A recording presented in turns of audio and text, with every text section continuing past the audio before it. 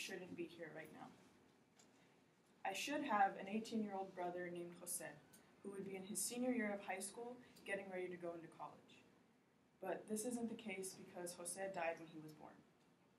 Then, about 2 years later, my brother Anthony came into the world. Ever since Anthony was born, me and him have been practically inseparable. I can talk to him about anything and everything, and he always comes to me whenever something's on his mind or he just needs some advice. People constantly tell us that it's abnormal for siblings like us to get along so well because our ages are so far apart and because we are opposite genders.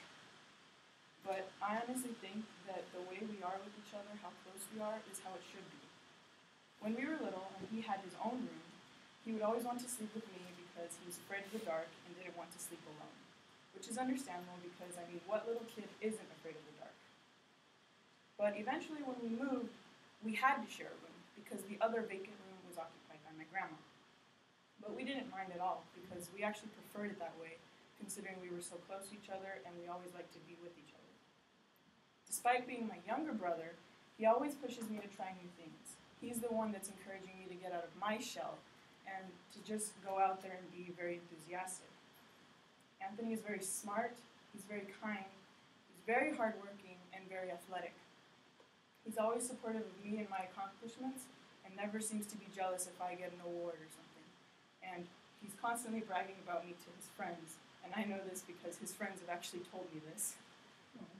However, he does have a little bit of a temper on him, and this really comes out whenever the subject is me or my mom. He is extremely overprotective, but I'd rather him be like that than not care at all.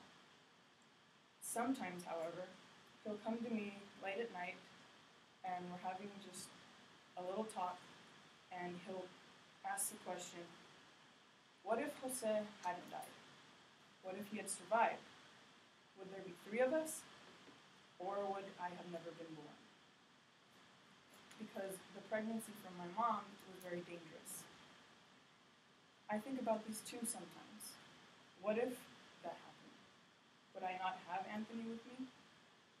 But I always tell him the same thing, that everything happens for a reason, and whatever that reason may have been, I wouldn't change it for the world, because I'm extremely proud of the young man that my brother's become, and I couldn't have asked for a better brother than him.